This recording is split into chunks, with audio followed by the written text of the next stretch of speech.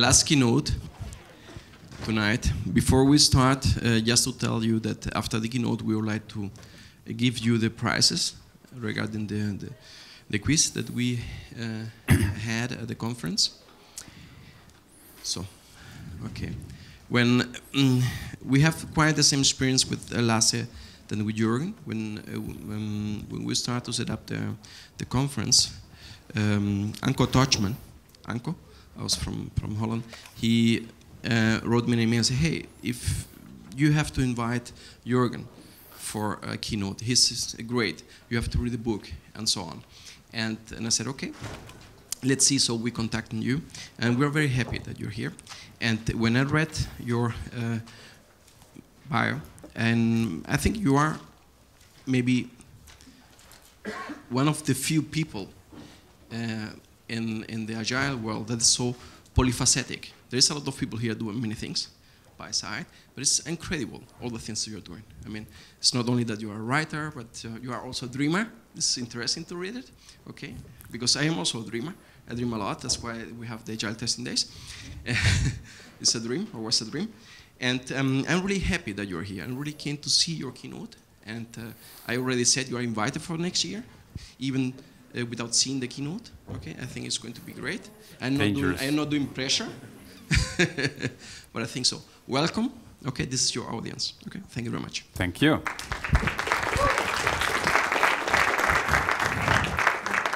The words are beautiful, but I wouldn't believe them if I were you. Actually, I think there's something else going on. Like, this is the ending keynote of the Agile testing days. 2 days ago, I did the ending keynote at Smidig in Oslo. Next week, I will be the last keynote at Agile Grenoble. I see a pattern there. I think organizers have discovered something about me. And I think they have realized that I'm the best person to clean everyone out of the room and get this building empty. They want all the seats vacant by the end of my talk. I think that's the real reason, but that's just my assumption. This talk begins with failure. Some of that might be familiar to you. Actually, this is what your profession. For some of you to find some of those failures in software. I have a lot of experience with failure. I've been failing for 15 years. It started when I was 16 years old. I was heavily into disco dance music at that time. This was the 80s. And I wanted to start a newsletter. That was a paper newsletter. So in order to finance it, I needed advertisers. So I went about to find advertisers for my newsletter. Nobody wanted to work with me. That was my first failed project. But no problem, I already had other projects on my mind. I started a business with a friend of mine, converting WordPerfect macros to Word, because lots of businesses at that time were switching from one to another. And that was sort of successful. We had some employees people employed for us. But after a few years, the whole business collapsed. Another failure. No problem. I had a new idea. I had a website that was quite popular with information about computer games. And that earned me some money through advertisers and sponsors. And I wrote a business plan for it. It was a fabulous business plan. Looked beautiful, lots of pretty pictures in it of revenues that would be making in the future. And I was so good at it that I won an award. I was the Entrepreneur of the Year in my country. And it enabled me to find informal investors. They invested 1 million euros in our business. And we were very, very successful at spending that money to the last euro. Unfortunately, we did not find any customers. So we had to close the doors there as well. And this went on and on. I failed at being a cartoonist. I tried to write a novel and I failed. I have about 15 failed relationships behind me. And this was sort of the pattern for about 15 years. Failure all around. When I started looking for jobs, I even warned my employers, you might want to know that I destroyed all the previous businesses where where I worked on. So realized that. Actually, that turned into a new idea. Maybe you want to hire me and then make me work for your competitor. I will annihilate them. But no, this didn't work out either. Until I started writing a blog. That was early 2008. And for some reason that was successful. Because a few months ago this list was published of the most popular Agile blogs in the world, based on Google PageRank, Twitter followers, RSS feeds. And number 1 is Martin Fowler, number 2 is Mike Cohn, and number 3, that's me, Jurgen Appelo. Nice to meet you, thank you. So yeah, at last I had a success. That was nice. I still don't know why I deserved it. It should have been another big failure. And at sometimes I think I had already used up all the amount of failure that was available for me in the whole universe. It was inevitable that something had to succeed. This should have been a failure, but some god up there said, no, you cannot have that much failure again. There will be nothing left for the European Union. So at last a success, and then I wrote this book, Management 3.0. You might have heard of it. My publisher is happy with it, so I suppose that's a success as well. I'm now doing courses based on the book, and they're doing pretty well. And earlier this year, I had this idea of starting a Agile Lean Europe network, because I wanted people to collaborate across boundaries. And what do you know, within half a year, a conference was organized, not by me, but by other people, with 200 attendees from 34 different countries. And it was amazing. So that was a success too. So I now have people asking me, how do you do that? I literally got that question over lunch during the conference. Someone said to me, Jurgen, you have been a pathetic, miserable failure for 15 years. Well, he didn't really phrase it like that, but I think that's what he meant. And now you have these successes. What do you do? And I don't know. Maybe I figured something out. I failed so much, I must have learned something.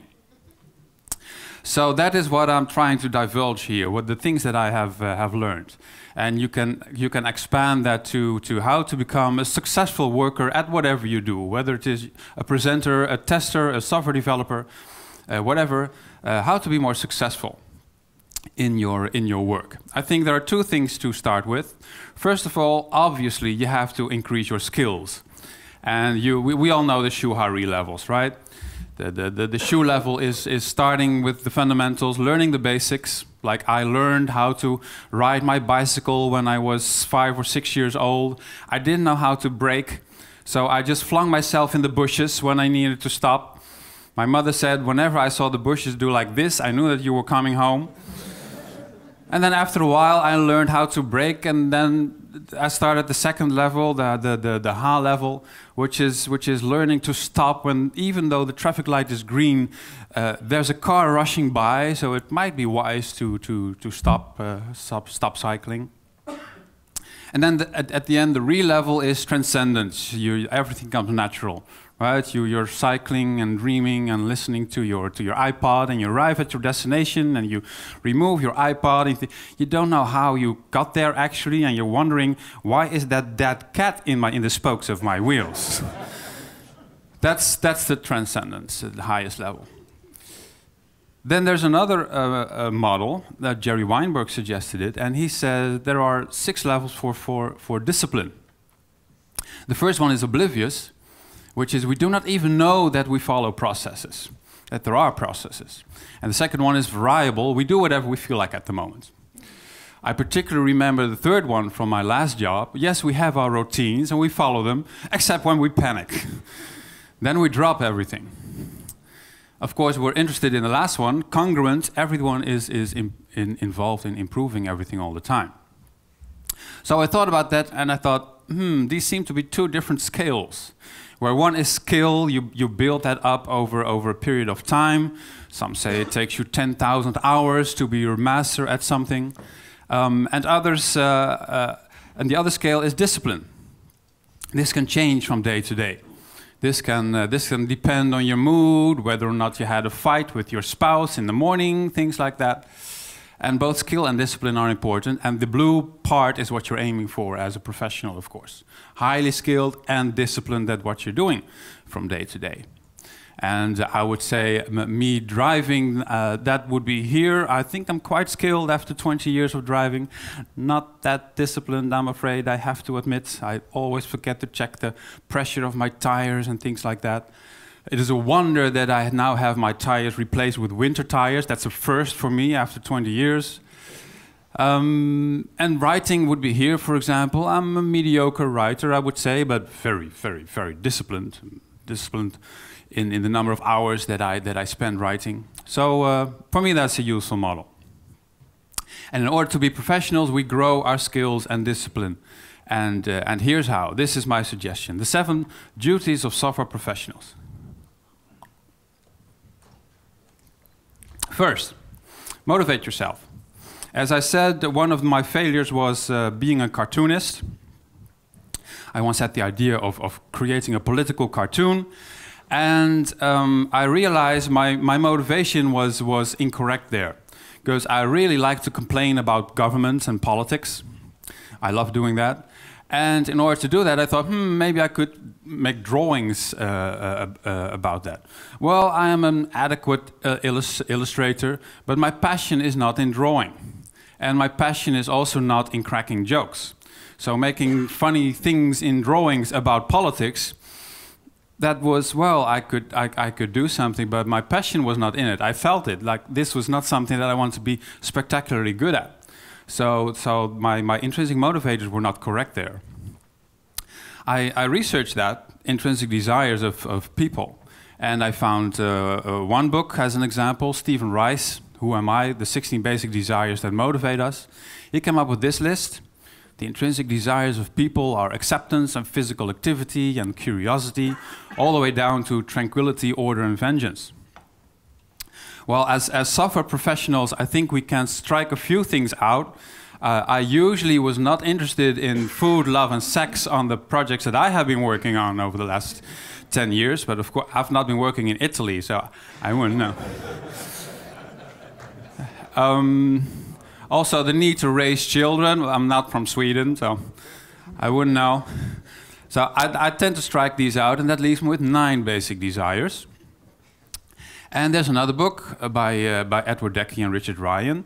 And they said there are 3 basic desires. They call it self-determination theory. And it is competence, autonomy, and relatedness. Well, it turns out relatedness is social contact, autonomy is independence. Competence is one that I didn't have on the list yet. So I add that one, it gives me 10. Yay, 10 is a nice number. 10 intrinsic desires. And then, of course, there's the book by Daniel Pink. I'm sure you all know about it. He said, our drivers are purpose, autonomy, and mastery. He said this was based on self-determination research, but he cheated a little, because that was about relatedness, autonomy, and competence, while Daniel Pink was referring to purpose, autonomy, and mastery. So he changed one. I don't know why, but I don't care, because they're on my list anyway. 10 intrinsic desires. And by reordering them and coming up with 2 synonyms, I now have the acronym CHAMP frogs. I have absolutely no idea what CHAMP frogs are. Someday I will find out, I think, but this gives me a way to remember them. So what I did recently, I turned them into an exercise in my course, and it seems that people really like it. I now have these 10 colorful cards with the 10 motivators, and I ask them to put them in order. What is important for you and what is not important for you? Because this differs from person to person. Like the top row is very important for me. And I've discovered, for example, this is why I love speaking. I love being on the stage here. Why? Because this ties into freedom. This is my area. I can do anything I want here. This is my stage. You're not on it. This is mine. Whether I do dance or sing or whatever, that's my freedom that I have. I love that. And the curiosity, it ties into curiosity because you have to research stuff in order to inspire you. I have to dive into topics and then find out why the universe is as it is. And of course, mastery, being a professional, and acceptance. No matter how weird the things that I do on stage, you love me even more. So that all ties into my main motivators. And I don't care about order, honor, power, and relatedness. They are less important to me. So if you're interested in that, you can follow the link at the bottom of the slide or ask me about it later. So my first question to you is, are you aligning your work with your own intrinsic motivators? Are they connecting with each other? Is what you do from day to day really addressing those most important motivators of the 10 that I referred to earlier? Then, second one, direct yourself. My first blog post, or the second, first or second, was this, why I started this blog. And it said clearly that I started my blog to write a book. But I figured out that in order to understand how to write a blog, I had to have a feedback cycle going and build up readership and learn how to write. So I started with a blog. But I did have this vision in my mind that I wanted to have this physical book. I could see it in front of me. And it was clear that I would be holding that physical book after a few years. And people would be asking me to sign it and things like that. That sounded awesome. So I had this vision of where I wanted to be. Now there are a few different words, the similar, goal, vision, mission, objective. Let's ignore the subtle differences for now. There are some criteria. You probably know about the SMART criteria: simple, measurable, actionable, realistic, time-bound. There are extensions to it. There are alternatives like big, hairy, audacious goal, and raw, relevant, attainable, whatever. Different checklists, and you can apply them to any goal that the person has or a company has. Like this is an interesting exercise that I do with people in my courses. This is the mission statement of one of the biggest software companies in the world. I will not tell you which it is. Starts with the letter M. And it says, as a company and as individuals, we value integrity, honesty, openness, personal excellence, continual self-improvement, blah, blah, blah. We are committed to our customers and partners, etc., etc. We hold ourselves accountable to our customers, shareholders, partners, etc., and striving for the highest quality. There's only one thing missing, that's world peace, exactly. Everything else is on there. Everything is on. So this is, I think, not a very useful mission statement, actually. It doesn't really steer people. They cannot visualize it. They don't know what they're supposed to do in their day-to-day decisions. Here's another one. Our mission is to organize the world's information and make it universally accessible and useful. Google's mission statement. Everyone knows it. Usually people find that of these criteria here, at least 6 or 7 have been met. It's not time-bound. It's not a SMART goal. It doesn't have to be at that high level of the organization. But it's more useful. But by now I've learned from complexity science and social research that it's even more useful not to write mission statements. It is even more useful to come up with something that is visual, something that is tangible, something that people can play with. Metaphors, stories, pictures. And this is the goal that we created for the Agile in Europe network in Spain, in Madrid, a few months ago. It was awesome. 40 people discovering metaphors and sharing stories, and you will have to watch the video, 3-minute video, in order to understand what the model is about. I do not know the details about it anymore. Probably the big hairy elephant in the middle is Germany or something. I don't know. The boat might have been for the people from the UK, something like that. But anyways, we turned it into something that was visual, and that really worked. So I now do this. With my students as well. I have them create visual metaphors for the course. What is it that you want to get out of the course? And they come up with things like ants trying to lift up acorns together, or birds teaching an elephant how to fly. Amazing metaphors that they come up with. The most interesting one so far was that they drew my face with my skull open and straws in it, because they said, we want to suck your brain. Was a bit scary, I have to admit. But for them, a very useful one. And these are all visualized goals, and I think they work better. But of course, as Liz Keogh said, they're just ideas. Our visions of the future, they're ideas of where we want to end up. And actually they change in collaboration and contact with other people. Like my original version was the book, was about writing about complexity and software development. And after my contact with other people, I understood that I had to write something about management because many people were struggling with that topic. And by chance, I happened to know something about that. So you always need to have a vision. And when I wrote the book, it was clear that I was already achieving my first goal, so I had to think about the next one. And the next one was, and it is there somewhere in the book, a keynote speech at a major conference. That would be a good vision. I would love that. I have never done something like that before, so I could picture myself standing in front of 200 people.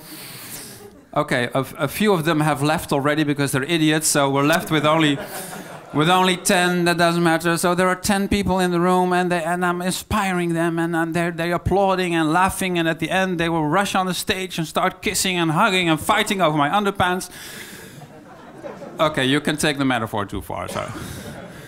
But yeah, that was my vision at that time. I always have a new vision in mind. So my question to you as a software professional is, what do you see in your future? Or what do you see in your future? Very important to think about that. Then, third one, educate yourself. When I finished the university, I studied software engineering. I started programming, but I was so bad that they quickly promoted me away to management within 1 or 2 years. and I found it a bit difficult because I had lots of experience programming computers, but I didn't have much experience with people. Actually, to me, they were computers on legs with hair, right? So and. It didn't work when I tried to instruct them. Nothing happened. Exploratory testing was very, very difficult and had very nasty side effects. And that was basically because I had never learned how to manage people. There were books about that, of course, but I never read them. And now I do. Whenever I need to do something, whenever I have a project going on, I invest time in reading. This is my bookcase. It is my self-designed bookcase. It is 4 meters high. If people ask me, how do you get to the top row, I say, I use a trampoline. And actually, this is an old picture because by now we have extended it to the side because people like Johanna Rothman just cannot stop writing. So we now have the Johanna Rothman wing here on the right side. But anyways, I invest in reading. And for example, if I want to know, or if I want to understand how people think about systems, I invest time in reading about complexity science and systems thinking books. And when I started developing my course, even before I wrote the first sentence, I heavily invested in books about how the brain works and how people teach and how people learn. And when I wanted to invest in changing other people's behaviors or influencing them, I read books about change management and influencing people, and there's one of the authors over here. So I invest in reading. It's surprising how very few people actually do that. They just get started. And nobody needs to tell me how, because I self-organize. Here's the definition of self-organization from Wikipedia. Self-organization is the process of attraction and repulsion in which the internal organization of a system increases in complexity without being guided or managed. Nobody needs to guide or manage me in order to educate myself. As Uncle Bob said, your career is your own responsibility. Your employer is not your mother. So this is very, very important, and some people don't realize that. They just wait until somebody gives them some knowledge or whatever. So this also ties into Lasse Koskela's suggestion or plea, you cannot afford not to learn a new thing. So my question to you is, how have you decided to learn? Okay, I like reading books, I love reading books, but maybe you have other ways of getting that knowledge in your head to actually do something about it. Because I've interviewed software developers that just gave me a blank stare when I asked them a question about test-driven development, for example. They had never heard of test-driven development. So how can you be a software developer if you don't even know the basic terminology? Next one, measure yourself. This time I want to start with a quote by Peter Drucker: "What gets measured gets managed," or "What you measure is what you get." Don't remember which one was his actually, but this is a very important one. Metrics are important, but they always lead to sub-optimization. As soon as you start measuring something, that part of the system will get optimized, is what the systems theorists tell us. So I've been struggling with that, and one thing that I came up with, not just by myself, but by stealing stuff from other people, of course, is to measure for multiple stakeholders of the organization or yourself. Like you have employees, you also have the team. At the team level, that can be a goal. At the organizational level, it can be a goal, like Google's mission statement. But you also have customers and suppliers, the manager or the shareholder of the system from the outside, and the local community or the virtual or geographical community that is interested in what you're doing. So I turned that into a matrix that I now use to reflect on my own metrics. I'll give you an example in a moment. It is a bit like a balanced scorecard. That was sort of a good idea, but with bad consequences. So the idea was right. They said you need multiple metrics because otherwise you're going to sub-optimize if you just measure one or two things. You need multiple metrics, but they applied it to organizations as machines. The hierarchical machine thinking was used in the books, as if the CEO is driving their organization with this dashboard of metrics in front of them. That was how the balanced scorecard was implemented. And I prefer to see it as a social system, as a complex adaptive system. And here's an example that I use myself. Like I do courses, and me as an employee, I am interested in inspiring people. So that is what I measure by looking at evaluations and the sticky notes to see if I really have inspired people. Otherwise, I won't be happy. But I also have a team back home, and what we measure in an informal way is our happiness. Working together and sitting in the coffee shop, drinking coffee, not the Dutch kind of coffee shop, by the way, but a regular coffee shop. And at the same time, the customers are, of course, interested in stuff. They want actionable ideas, things that they can try back home or at the organization, and actually measure that. How many times do they mention specific actionable stuff in the evaluations? Like, this is something that we want to try out. And then there are some people giving me ideas like, Jurgen, I have this fantastic book about pink mutant fluffy bunnies, and this is exactly what you need in your course. And I think, okay, interesting.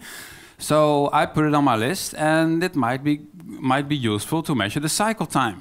How long does it take me to implement that idea in my course? Because that's what the suppliers are interested in. And finally, the Agile community is interested in what I do, apparently, because otherwise I wouldn't get these amazing invites. And I measure that by the number of times the blog posts are accessed, or the number of times the PowerPoint slides are downloaded. So I have lots of different metrics for different stakeholders. So you always measure from the outside in. That's the main point here. Which stakeholders are interested in what you're doing? And I have these ideas from John Seddon's book, Freedom from Command and Control, because he said basically there are 3 principles for good metrics. The first one is the metric has to relate to some stakeholder's goal, somebody who's interested in what you're doing. The second is you measure it to improve part of the system, otherwise it makes no sense to measure things. And 3 is also important, the data should be collected by the one who needs it or is interested in it. Like the third one is violated when an organization needs to know which customers are profitable and which are not, but then the accounting department asks all the employees to fill out timesheets. But the employees are not interested in that information. The accounting department is. So they should find a different way of coming up with that metric. So I found those three principles useful. I think Goiko added a fourth one. He said the value of a metric is equal to the value of the decision that it informs. If you're not making any decisions based on the metrics that you have, it's no point measuring those things. One last comment, these are often confused. Metrics versus targets versus incentives. Sometimes I hear people complain about metrics, but what they really mean is that there apparently are incentives attached to the metrics in their organization, and these incentives can be very, very bad. But measuring things for yourself in order to improve, that could be good. So, my next question to you is, how do you track your growth as a software professional? Is that something you think about? Then, connect yourself. Sounds a bit silly, connect yourself, but it aligned better with all the others, so I'll just leave it at that. I had, as I said, I had this amazing idea that turned me into an entrepreneur with 1 million euros in investments behind me. And I read some articles in Fast Company and Inc. and these kinds of magazines, and they told me you have to network. You have to network with other people. So I thought, okay. So I was there on those network events, and there were people here with beers, like blah blah blah blah blah blah blah blah blah. Okay, and there were other people over here with suits and ties, with expensive wines. And I was there in the middle with my Coca-Cola Light, feeling very, very sad and alone. So I decided networking is stupid. Networking is for idiots. They're not doing anything on those networking events. So I went back to my computer and I started typing angrily. I said, I'm going to be a better computer programmer and a better entrepreneur and invest in my knowledge and expertise. Of course, I was wrong. I was wrong, as Rob Cross said in The Hidden Power of Social Networks. He said from their research, it turned out that individual expertise did not distinguish people as high performers. He said what distinguishes high performers are large and diversified personal networks. So this is interesting for recruiters and HR people. They should not in the first place ask for people's expertise and knowledge in their heads. They should ask, which people do you know? How are you connected with the rest of the world? Which people do you hang out with? Because that's a much better indicator for your performance as a professional. Of course, there are different ways of doing that. We already know about cross-functional teams. Perfect example of that. We love cross-functional teams in Agile, working with people across different disciplines. Judging from the faces, I'm quite sure that this one is the tester over here. And I think this one is the manager. This is how I felt. So, but that's what we already do, right? In Agile, we work with different people from different disciplines. What we should also be doing, oh, here's a quote by Linda Rising. You don't have to like everyone on your team to have collaboration work. Exactly. I didn't like those other people with the beers and the wines because I don't drink it and I didn't understand what they were talking about. So I didn't want to associate myself with them. But that was wrong. I should have found out a way to collaborate with them. I understand that now. So the cross-functional team is one example. If you Google for user groups, you find lots of suggestions for cross-company collaboration with lean groups and scrum groups and agile groups and Kanban groups. Lots of choices there in countries around the world. And of course, I have to plug the Agile in Europe network in a cross-border fashion, where we had the first conference a few months ago in September, and the next one, it was just decided a few days ago, it will be in Barcelona next year in September, somewhere around there. You're all invited. So this is collaboration across the continent, across borders. And as Johan Rasmus said, if you cannot do it with people, you can do it with a tool. And I was only interested in managing tools when I just finished the university. I still had to learn how to deal with people It was a painful experience, but in the end, I think I sort of get the idea there. So the question is, how do you diversify your personal network? Are you investing in that? Very important. And then, next one, brand yourself. Sounds a bit silly, brand yourself. But again, it is to align it with the rest there. Looks prettier. This is comparable to putting makeup on, right? You want yourself to be seen as a kind of person in the world around you, and you accentuate the positive. You camouflage the negative. You can't change yourself, but you can change something about you that increases your strengths and weakens your weaknesses. I accentuate the fact that I'm brilliant, for example. That's my strength. And I camouflage the problem that I'm very, very modest. Right? So I put that away. So that is about building your personal brand. And one thing that you should be doing is Googling yourself. If you had Googled my name about, I don't know, 8 years ago, 10 years ago, you might have found out that I was the winner of an award. You probably also would have seen some pictures of me riding a bicycle stark naked in the city of Appelo in the Netherlands, because I was participant of the World Naked Bike Ride. Was a lot of fun. But if you're interested in a personal brand, you have to think about these things. Is this something that you want to be part of your brand? There's nothing interesting about being stark naked on a bicycle. But is that something that you want to publish all over the world as part of you? So you have to Google your own name and see what the rest of the world sees as you. Is that the article that you wrote for a magazine? Is it the contribution of you to the Agile testing days? Maybe your own blog or something like that? Or is it that picture of you with your colleague when you were fighting in a portable swimming pool filled with yogurt? There's nothing wrong with that if that is part of the message that you want to send. And it's also about being different, being remarkable. Seth Godin had a great metaphor for that. He said, be a purple cow, stand out, be remarkable, different from the rest. How are you being remarkable? Somebody over here, yes, she's over there, she has 2 donkeys. Yes, Lisa has 2 donkeys. How can you beat that? I have 3 donkeys. You have 3 donkeys. We have a winner over here. Any more donkeys? I tried getting 2 camels into the elevator of my apartment flat, but that was not really successful. So now you have to find out a way to be remarkable, to stand out from the rest. And as Seth Godin also said, you want to market and not sell your services.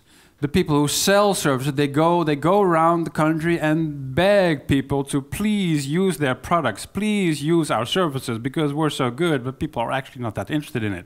You don't want that. What you want is marketing it so much that people come to you and beg, can we please, please, please buy your product? Can we please work with you because you are so awesome? That's what Apple has invested in. They have invested heavily in marketing, not in salespeople walking around the country and trying to sell people iPhones that nobody wants to have. And the same applies to resumes and CVs.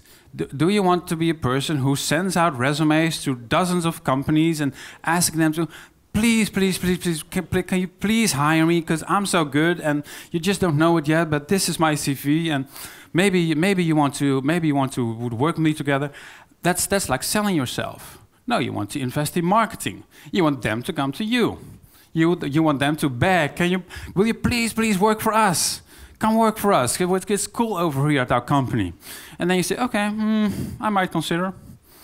So what I require is this salary, a good computer, a massage every afternoon, and blue M&Ms on Fridays. Right? So you send them a quote. You don't send them a resume. You tell them what you cost or what you will earn for them. So the question here that I have for you is, how are you developing your personal brand? Are you actually thinking about that as a software professional? And then the last part, improve yourself. There are 3 drivers of improvement as far as I'm concerned. We hear all the time about adaptation, about looking backward and responding to change. It was the subtitle of Ken Beck's early book about extreme programming. Embrace change. This is good. Actually, what we've learned over time with Agile is to shift away from anticipation to adaptation, because we did far too much of that. We tried to anticipate everything with our projects. Now, anticipation is good. It's like alcohol. It's useful in very, very small doses, but people get too addicted to it. They want more and more. So we have to shift that to adaptation and leave a little bit of anticipation around, because yes, we do anticipate the features that the users will probably like for the next sprint. But then, as the Lean Startup movement says, then you have to verify if the users are actually using them and actually find them valuable. And you want that feedback cycle to be as short as possible. But what people rarely point out is that you also need to do some exploration. These are 3 different strategies as found in nature all around us. And the third one is just trying things out for the sake of experimentation. It is no adaptation because nobody was asking for those experiments. It is no anticipation because you have absolutely no clue what the effects will be. But as a software professional, you are constantly being confronted with an environment that surprises you all the time, with things that you had not expected. Well, do it back. Do something that the environment had never expected. You have that right. Pay them with equal coin, I would say. So do something that the environment had never seen coming, and just see what the result is. And then Asa Derby said something like that: take little actions, see how they work, and then do more small experiments. Small experiments are fine there. You don't have to do a great new experiment. The small ones are good. And Michael Bolton said something similar. He said, discover new knowledge over executing repeated actions. So this is about new knowledge that we acquire because we do small experiments. So this is an experiment that I am going to do right now. I have never done this before. Lasse Koskela will be proud of me because I'm now moving out of my comfort zone. I'm going to sit over here. And this is my tribute to Germany. Germany has done something amazing at the end of the 20th century that I'm very, very thankful for. And to make it visual for you, I have to put on some hair. This is my long hair. So this is right. So this is my hair. Okay, this is looking good. Yep. And I also need a white guitar. Where is my white guitar? My white guitar is, this is my sexy tablet computer. It's not Apple, it's Samsung. This is my white guitar over here, you see it? So I will now play my white guitar like this. Okay, here we go. Here we go. So. Okay, good. Wie eine Blume am Winterbeginn, so wie eine Feuer im eisigen Wind, wie eine Puppe, die keiner mehr mag, fühle ich mich an manchen Tag. Dann sehe ich die Wolke, die über uns sind, und höre die Schreie der Vögel im Wind. Ich singe aus Angst vor dem Dunkel mein Lied und hoffe, dass nichts geschieht. And now everyone with me. Ein bisschen Agile, ein bisschen testen für diese Erde, auf der wir wohnen. Ein bisschen Agile, ein bisschen testen, ein bisschen Wärme, das wünsche ich mir. Ein bisschen Agile, ein bisschen testen und dass die Menschen nicht so oft weinen. Ein bisschen Agile, ein bisschen testen, dass ich die Hoffnung nicht mehr verliere. Fantastic. That was my experiment.